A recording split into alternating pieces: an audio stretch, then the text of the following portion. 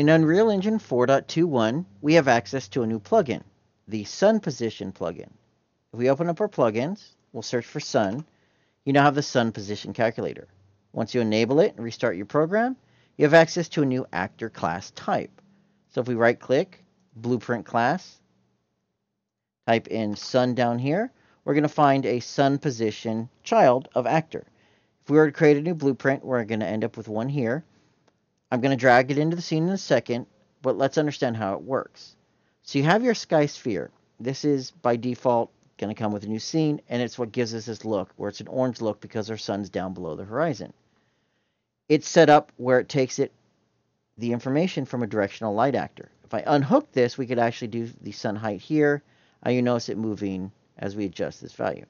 If we hook up our light source, and then we adjust the way our light works, so we grab our light source and we rotate it, well, it doesn't update until we go back into our sky sphere and refresh the material, and you'll notice it updates and it changes the position. Well, the sun positioner, if you just simply drop it into your scene, will automatically grab what it needs based on the light source and the sky sphere and allow you to adjust those settings in one blueprint. Down here we have, by default, the sky sphere. It's going to grab it in the scene. If you don't have one, it won't find one and it won't work. You need a sky sphere. And then you have things like location, date, and time that adjust, well, the way the sun works. So if we went ahead and did something like where I live, roughly 45 latitude, negative 122 longitude, negative 8 in the time zone, no offset.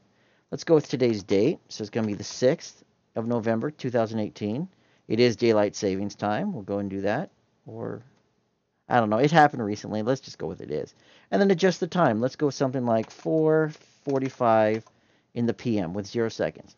This is going to be roughly where the sun would be at this time with this latitude and longitude, with that time zone, with the date, and all the other settings. And it's nice because you can actually see it working. So let's go down to 0 for the hours and 0 for the minutes.